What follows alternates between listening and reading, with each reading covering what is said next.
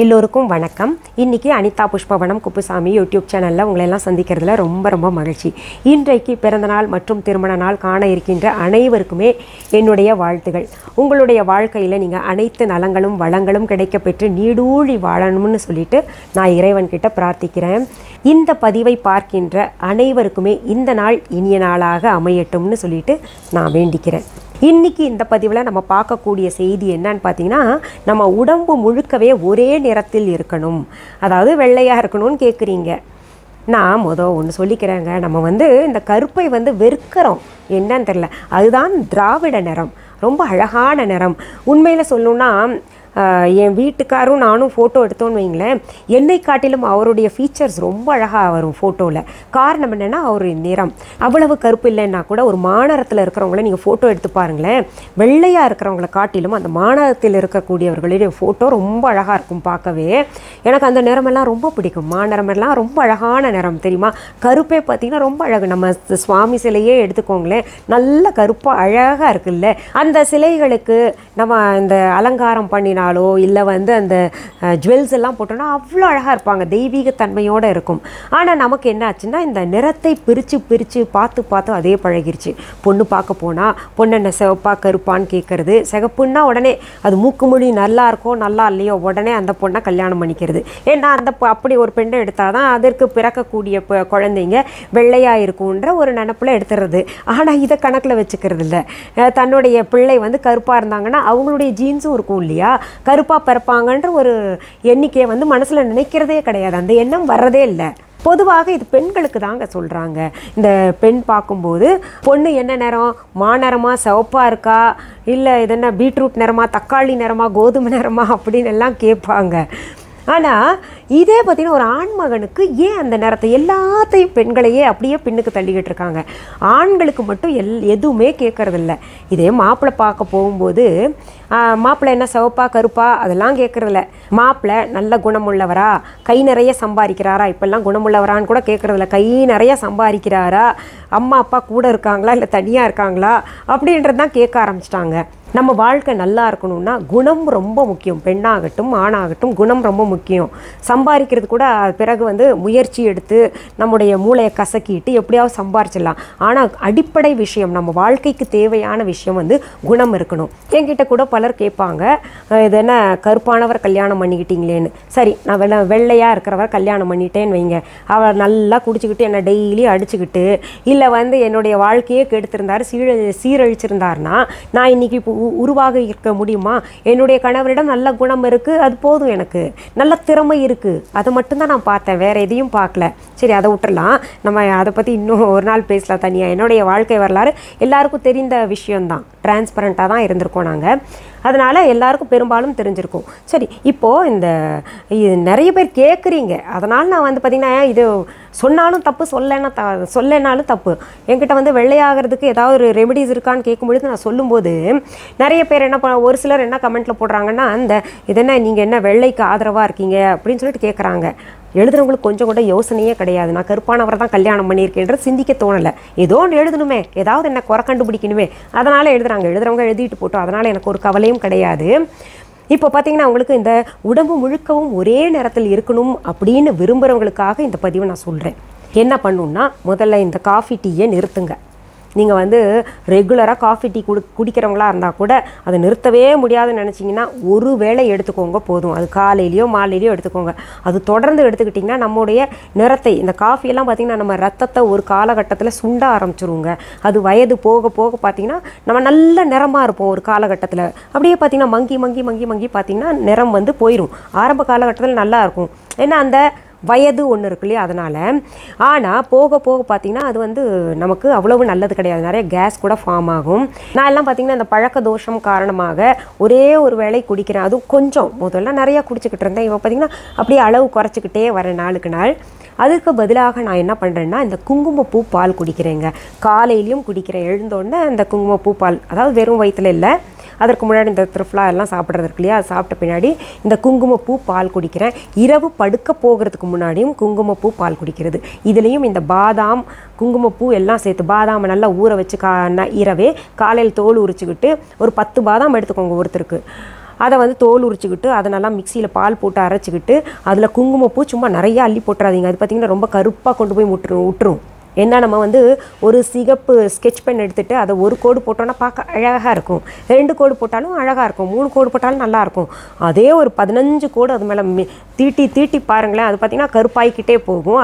அது போல தான் இந்த கான்செப்ட் தான் என்னால் எளிதில் உணர வைக்க முடியும். அதனால் பார்த்திங்கன்னா ஒரு 4 ஸ்டிக்ஸ் எடுங்க, 4 குச்சி போல் இருக்கும் இல்லையா, 4-5 குச்சி மட்டும் போடுங்க.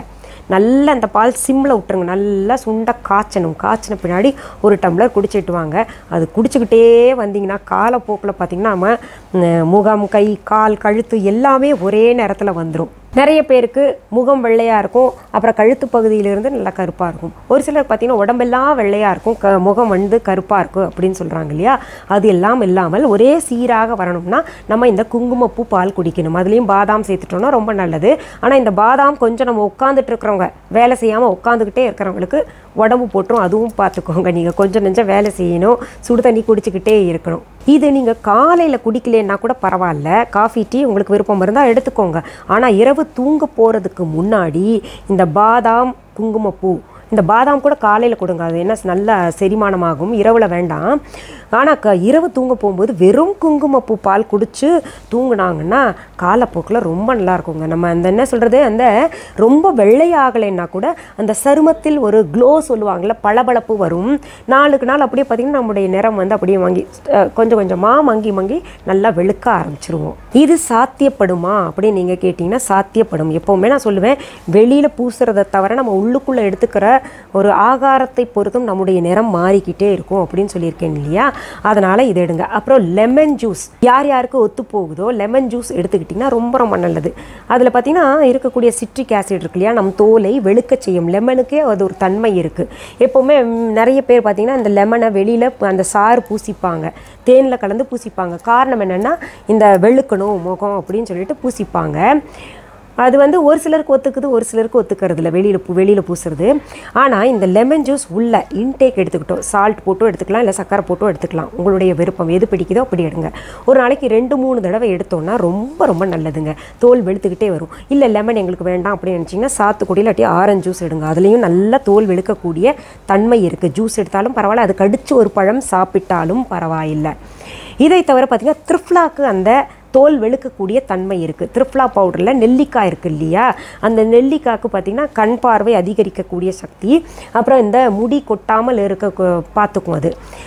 அதனால் த்ரிஃப்லா எப்படி சாப்பிட்ணுன்னு நான் சொல்லியிருக்கேன், அந்த காணொலியை தேடி நீங்கள் பாருங்கள். இப்போ நிறைய காணொலி போடுறதுனால எனக்கு எல்லா லிங்க்கும் கொடுத்துக்கிட்டு இருக்க முடியல. அதனால் இந்த த்ரிஃப்லா பவுடரை வந்து எடுத்துக்கலாம் நீங்கள் இரவு, இல்லாட்டி காலையில் நேரத்தில் எடுத்துக்கிட்டு வந்தீங்கன்னா அதுவும் ஸ்கின் நல்லா பளபளப்பு கொடுக்கும், நல்லா வெளுக்கும். அந்த ஏன்னா அதில் இருக்கக்கூடிய நச்சுத்தன்மை, நம்ம உடம்புல இருக்கக்கூடிய நச்சுத்தன்மை போக போக பார்த்திங்கன்னா நம்ம உடம்புல நிறைய மாற்றங்கள் ஏற்படும்.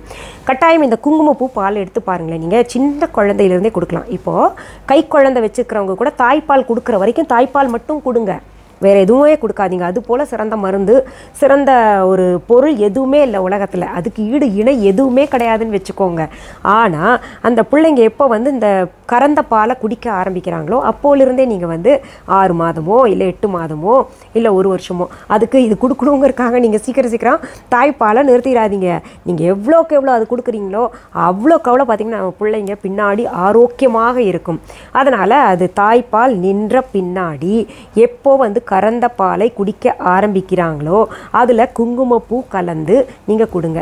நான் எப்படி குடிக்கிறேன்னா, அந்த 1 டம்ளர் பால், இப்போல்லாம் பேக்கெட் பால் தான் வருது, கறந்த பால் கிடைக்கிறது இல்லை. அப்படியே கறந்த பால் பார்த்திங்கன்னா அது கலப்படம் நிறையா இருக்குதுன்னு சொல்லிவிட்டு அதை நிறுத்திட்டேன். நான் பேக்கெட் பால் தான் வாங்குகிறேன். அதை பார்த்திங்கன்னா இரவு தூங்க போகிறதுக்கு முன்னாடி கட்டாயம் எடுத்துக்கிறேங்க. நான் காலையில் மறந்தால் கூட இரவு போகிறதுக்கு முன்னாடி எடுத்துக்கிறேன். அந்த பால் எடுத்துக்கோங்க, எவ்வளவு தேவையோ எடுத்துக்கிட்டு, அதாவது 1 டம்ளர் பால் குடிக்கணும்னா 1.25 இல்லாட்டி 1.5 டம்ளர் பால் எடுத்துகிட்டு சிம்மில் வச்சுருங்க. அதில் 4 ஸ்ட்ரீக்ஸ், அதான் 4 குச்சி குங்குமப்பூ போடுங்க. போட்டுட்டு நல்லா கொதிக்க விடுங்க. அப்படியே பால் சுண்டி பார்த்திங்கன்னா 1 டம்ளராக மாறும். அதை அடுப்புலேருந்து இறக்கிட்டு நம்ம viha.online சுத்தமான நாட்டு சக்கரை இருக்குது, பிற நாட்டு சக்கரை நீங்கள் போட்டிங்கன்னா, இல்லை நாட்டு சக்கரை சுத்தமானது மற்ற இடங்களையும் கிடைக்கலாம், நம்மளோடது ஆர்கானிக், அது போட்டிங்கன்னா பால் திரிஞ்சே போகாது. அந்த நாட்டு சர்க்கரையை போட்டு அளவாக போட்டு குடிப்பேன். இல்லாட்டி ஒரு சில சமயம் என்ன பண்ணுவேன்னா, சர்க்கரை எதுவுமே கலந்துக்காமல் அந்த குங்குமப்பூ இருக்கு இல்லையா, அந்த பாலை மட்டுமே குடிச்சிக்கிட்டு வருவேன். இப்போ தொடர்ந்து அதுதான் குடிச்சிக்கிட்டு இருக்கேன். நான் எல்லாருக்குமே அதுதான் கொடுத்துக்கிட்டு இருக்கேன். குங்குமப்பூவில் அப்படி என்ன இருக்குது அப்படின்னு நீங்கள் கேட்டிங்கன்னா, இரும்பு சத்து ரொம்ப அதிகமாக இருக்குங்க. நமக்கு ஹீமோக்ளோபின் லெவல் ரொம்ப குறைச்சலாக இருந்ததுன்னா நீங்கள் குங்குமப்பூ, அப்புறம் அந்த காய்ந்த திராட்சை, அப்புறம் முருங்கை இலைகள், முருங்கை கீரை நிறையா சாப்பிடணும், முருங்கைக்காய் சாப்பிடணும். இதெல்லாம் பார்த்திங்கன்னா உங்களுக்கு நான் கட்டாயம் சொல்கிறேன், இரும்பு சத்து அதிகமாக தரக்கூடிய பொருள்கள் என்னென்னு. அப்போது நமக்கு இப்போ கேட்குறீங்க நிறைய பேர் என்கிட்ட, இம்யூனிட்டி இல்லை, இம்யூனிட்டி எப்படி பேலன்ஸ் பண்ணணும் அப்படின்னு கேட்குறீங்கள. அவங்கெல்லாம் பார்த்திங்கன்னா இது போன்ற பொருள்கள் நம்ம பார்த்திங்கன்னா குறிப்பிட்டு ஒரு சில பொருள்களையே சாப்பிட்டுட்டு இருக்கக்கூடாது.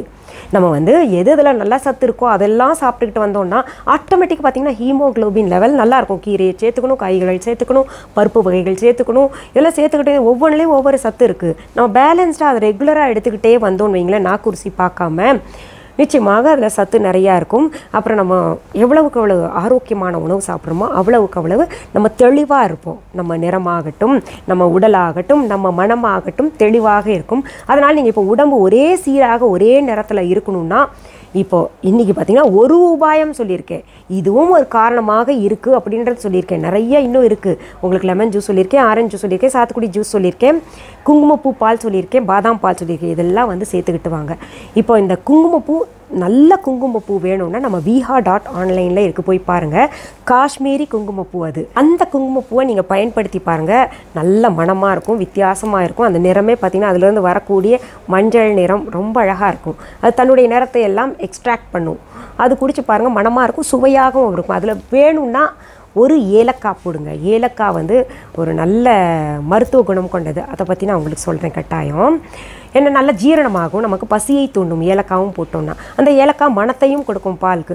அந்த மாதிரி பால் கொடுத்தோன்னா குழந்தைங்க விரும்பி தானாகவே கேட்பாங்க, அடுத்த நாள் எனக்கு அந்த பால் கொடுங்கம்மா அப்படின்னு. நம்ம viha.online இருக்கக்கூடிய குங்குமப்பூ, பாதாம், மற்ற எல்லா பொருளும், ட்ரை ஃப்ரூட்ஸும் இருக்குது, எல்லாம் பார்த்துக்கோங்க. இப்போ குங்குமப்பூவை நம்ம பார்க்கலாம்.